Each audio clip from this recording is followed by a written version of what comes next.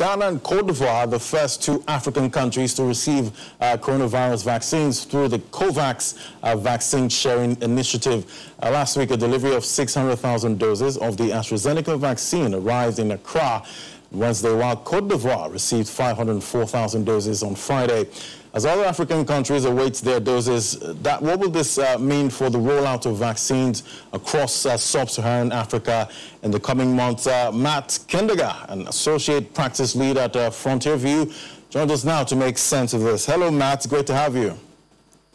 Hello. Thanks for having me on the show today.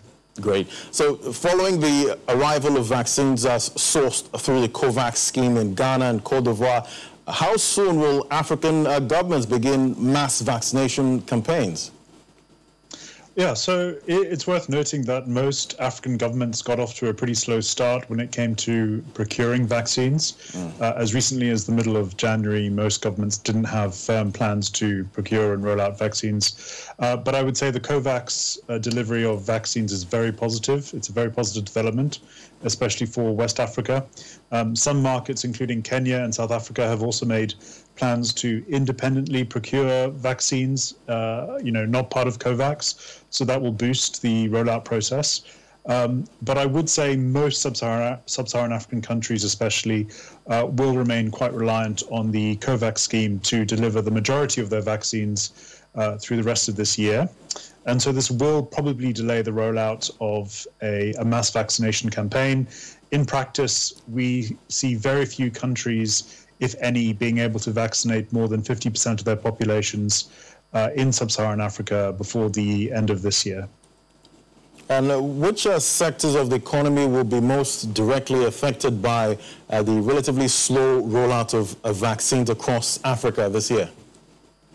Yeah, so businesses that are reliant on cross-border supply chains, cross-border trade, are probably going to be affected through the rest of this year. So we won't see a return to the disruptions that we saw in 2020, but there are probably going to be some lingering restrictions as governments try to prevent the spread of COVID-19 between countries, but also, new variants if they do emerge. So there could be some disruption there.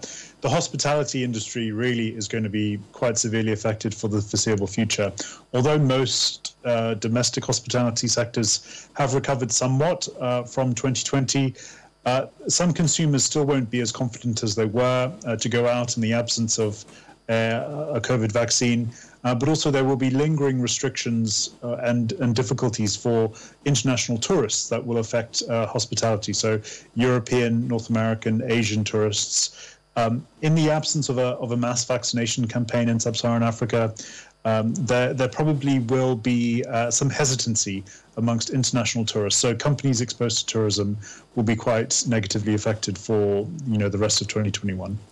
So how will the rollout of vaccines affect the approach of the African governments take to commercial restrictions aimed at containing the virus? Yeah, so the big question is about, will there be more lockdowns? Will there be tighter commercial restrictions going forwards? The short answer really is no. We don't expect to see significant tightening of commercial restrictions in Africa over the course of 2021.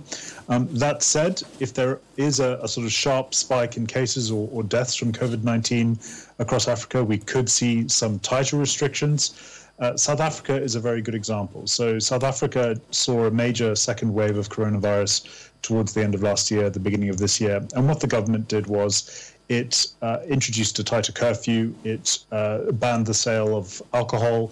It also restricted interprovincial and international travel.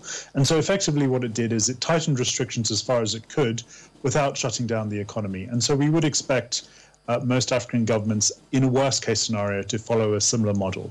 So there is risk of some tighter commercial restrictions, but we don't see a return to significant lockdowns or really tight COVID-19 commercial restrictions in 2021. All right, we'll continue to track the rollouts. Thank you so much for your time, Matt Kindiga. Great to have you as always. Thank you very much. Thank you.